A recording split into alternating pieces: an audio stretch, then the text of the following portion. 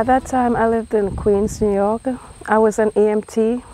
I had just started 2 months, not even 2 months prior to 9/11 with EMS. And it's like, oh my God, this is my first time in this field, and this is an actual emergency. What do I do? It's like my whole body froze. So I just went with the flow, and I went with my partner. We jumped in the ambulance and went down there to help do whatever we can.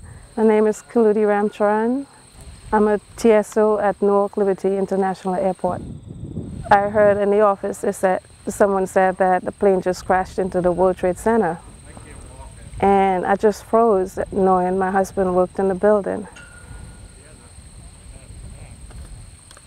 So I started frantically trying to call him on my cell phone. We weren't getting any reception. I used all the phones we had in the office to call him.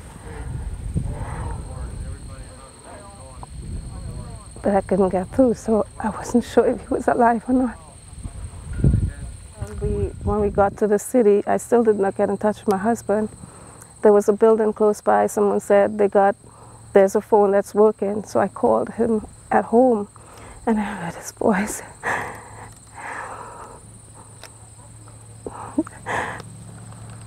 That was the biggest relief that I felt all day. Because the minute that we stopped and we saw this first sign, we took a picture, I was like already choked up because I couldn't believe it. Just, wow, we're here. This is where that plane that left from our airport, that's unbelievable. My name is Ofelia Ruiz, Customer Support Manager. It was very traumatizing for me because I have a very close friend that worked for United Airlines, and I used to go down that corridor. I was at the airport since 1985. I used to go down that checkpoint where 93 departed from all the time. That's why we're here. It's to look and see, you know what happened, you heard what happened, you live it and deal with it every day, especially who we work for, but to actually come and look out there and think that physically 40 people lost their lives there. There's no words. There's just no words.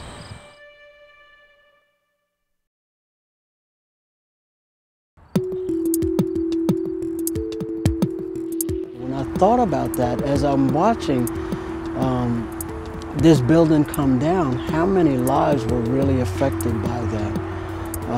And it literally just brought me to tears. I mean, I'm just uncontrolled because of what I knew was happening and to whom it was happening.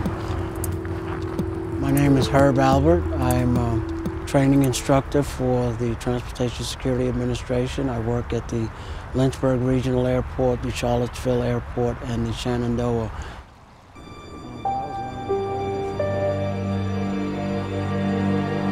Because I couldn't imagine feeling like I'm feeling now, just reading about it.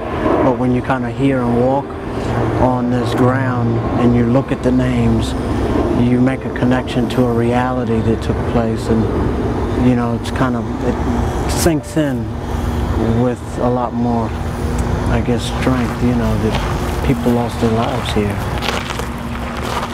But when you walk away, the sound is that there's life moving on this ground. The benches and everything else, the serenity of it and the stillness of it represent the death that took place, the sacrifice.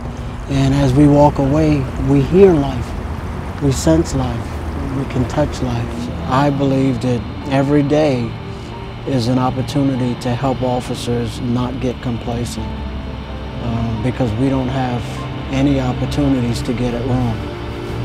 Our enemies, or they can get it wrong every day until they get it right. And the day that they get it right is the day that we've lost that opportunity.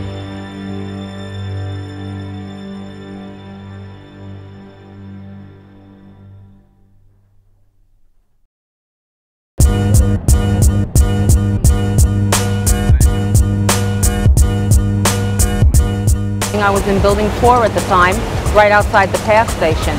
We honestly thought when we saw people running that it was shooting because we didn't feel anything. My name is Rosalie Garcia. I've been with TSA for 10 years now. Oh yeah, I still have nightmares. It doesn't go away. Coming down here is the first time I've been down here since it happened. My son brought me down.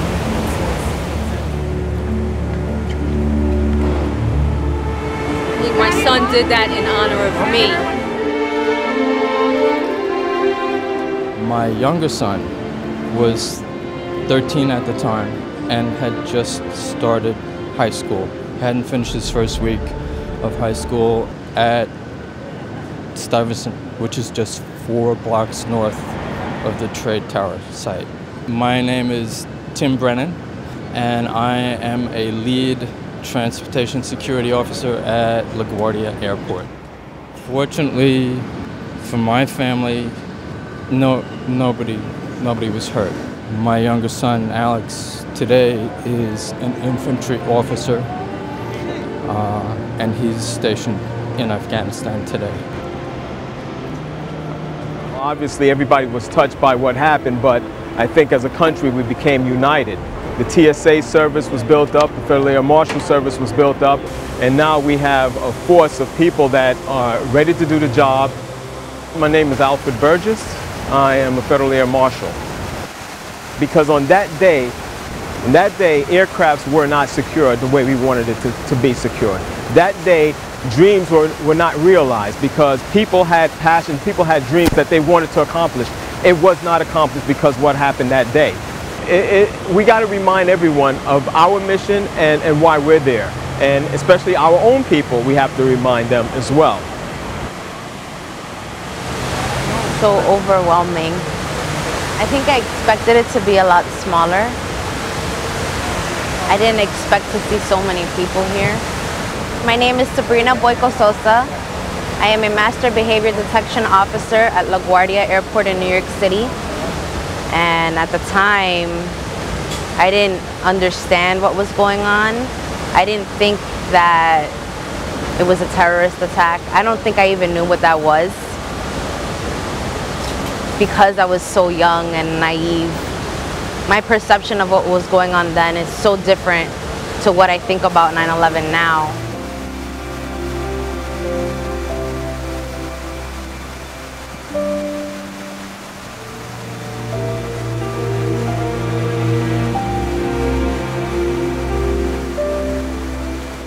September 11th, 2001, on a clear Tuesday morning.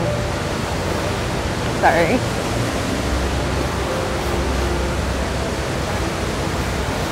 "19 terrorists from the Islamic extremist group Al-Qaeda hijacked 4 commercial airplanes." And when I think about that, sorry. And now, being where I am and working for TSA now, I read this and I am so proud to say that I know that that is not going to happen.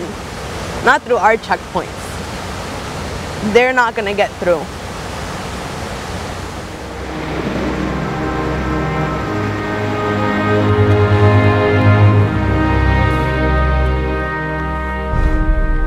My name is Rosalie Garcia, and as long as I'm with TSA, I'll hope to never have this happen again.